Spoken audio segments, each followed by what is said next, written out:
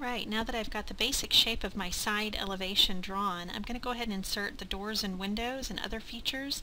This particular video is just going to focus on the doors and the windows. So you've already made your blocks for doors and windows in your cabin symbols drawing, and what I'm going to do now is to show you how you can project where those go. So I'm in the side elevation here. You can see I've got my floor plan. I'm just going to project all of the information that I need from my floor plan into this elevation view.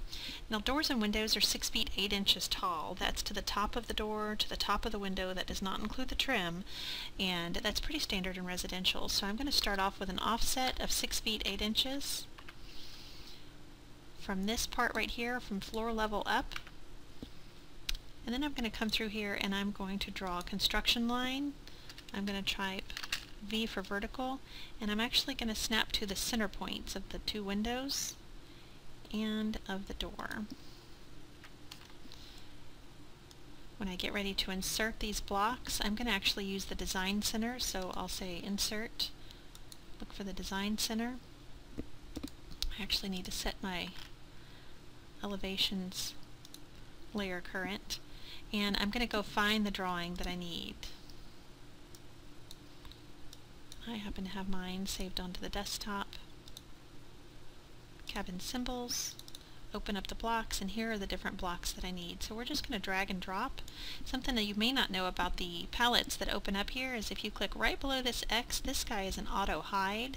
What's nice about that is if you hover next to it, it opens, but as you leave it, it collapses so it doesn't take up too much room on your screen. So the first window that I need to bring in is a 3-foot window.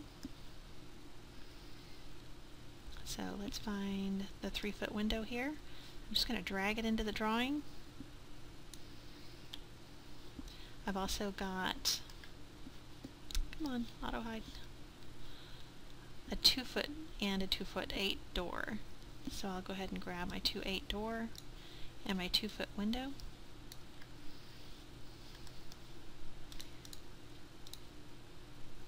And I'm just going to pick it up from the base point. I'll snap this one here. I'll snap this one right here, and I'll take this door right here, and that's it. I'm done. I've got my doors on the elevations here. Delete out or turn off those construction lines, so I've got my doors and windows taken care of in my side elevation. In the next video I will do the chimney.